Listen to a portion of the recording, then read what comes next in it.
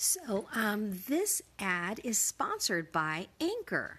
If you haven't heard about Anchor, it's the easiest way to make a podcast. Let me explain. It's free. There's creation tools that allow you to record and edit your podcast right from your phone or computer. Anchor will distribute your podcast for you so it can be heard on Spotify, Apple Podcast, and many more. You can make money from your podcast with no minimum listenership. It's everything you need to make a podcast in one place. Download the free Anchor app or go to anchor.fm to get started.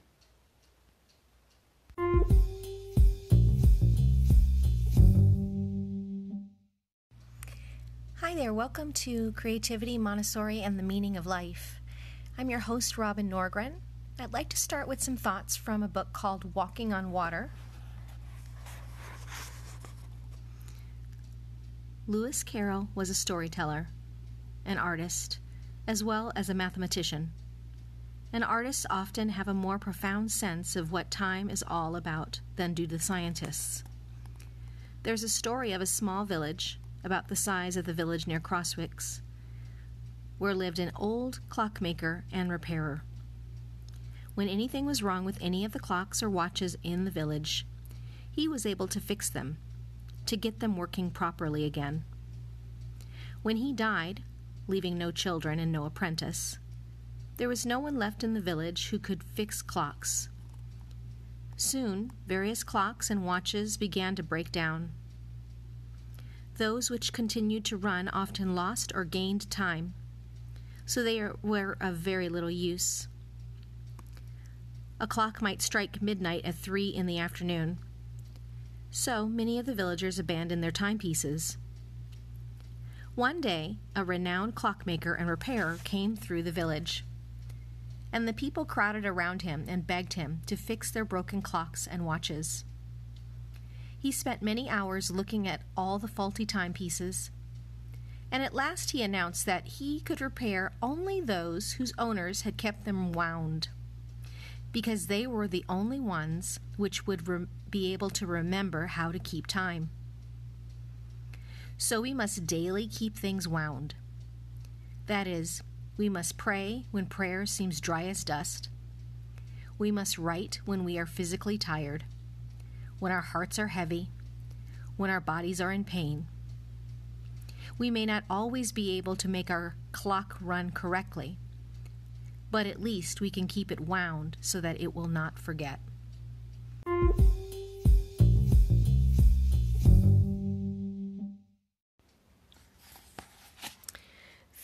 Priscilla Shirer, in her book Awaken, says, "Looking and seeing are two different things. They represent the same gap in attention that exists between hearing and listening. One is merely the physical, almost involuntary action of a functioning human body, while the other action requires the willing cooperation of the heart. Many a rebellious teenager has acceded to the former, looking, not seeing, hearing, not listening, while showing little interest or regard for the latter. In fact, many a rebellious grown-up has done it too, if we're being quite honest about it.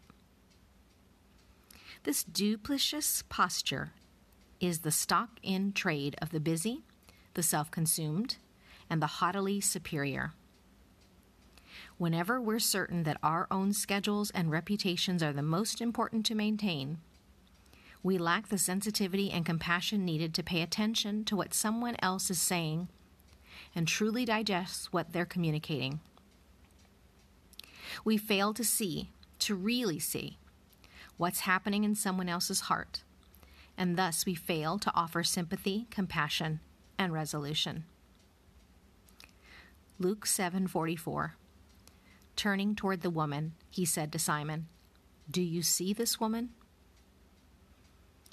In this biblical moment from Luke 7, Simon the Pharisee had just witnessed the shocking spectacle of a lewd woman sneaking uninvited into his home during a dinner party and pouring her worshipful tears and perfume on the feet of Jesus.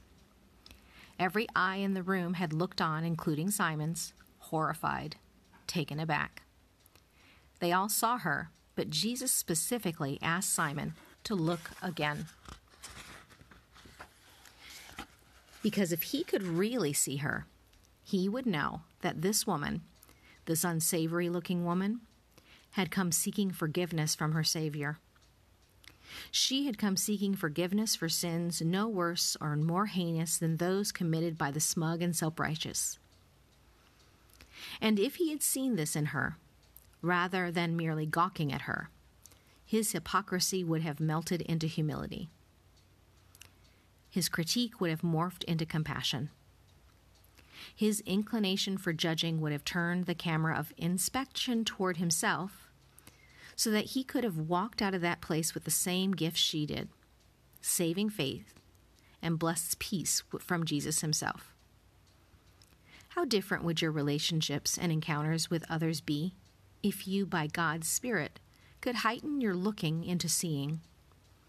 How much more fruitful could your personal impact become on an everyday basis if you elevated your hearing into listening? You would become a choice instrument in the hand of God, prepared for his purposes, propelled by his passion, moved to displays of grace and mercy toward the hurting victims of a lost and dying world. As you walk into the coming days, don't just look. See. Ask the Lord to give you eyes of a discernment, to detect layers below the surface, and to respond in a way that will honor him and bless others.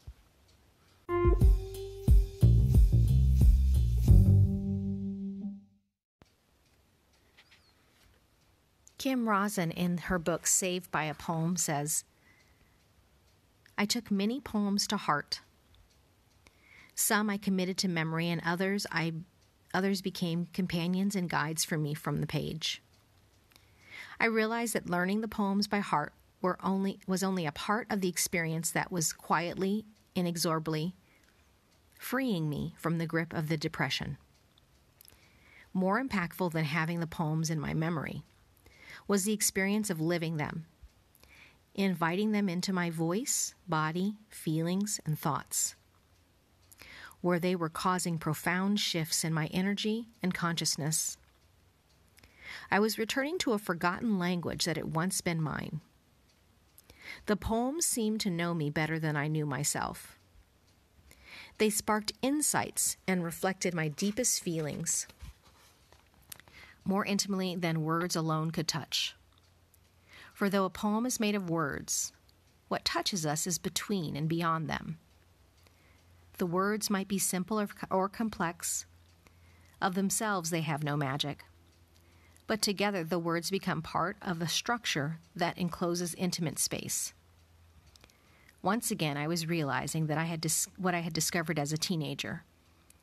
It is possible to speak the mystery, the silence, the unnameable joys and sorrows of my inner reality. To touch the wordless through a gathering of words. I have experienced this phenomenon, even in poems that have no intention of being spiritual. There are moments when an unexpected metaphor, or the startling way a poet uses a word, or the rhythm of a particular phrase takes you by surprise, and suddenly you have fallen into yourself, freed of the trappings of your mind. It can happen in a mystical poem by Catherine of Siena from the 14th century.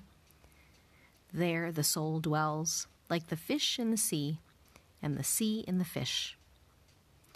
Or one by Lucy Clifton, written in 1996 on her father's 90th birthday. What he has forgotten is more than I have seen.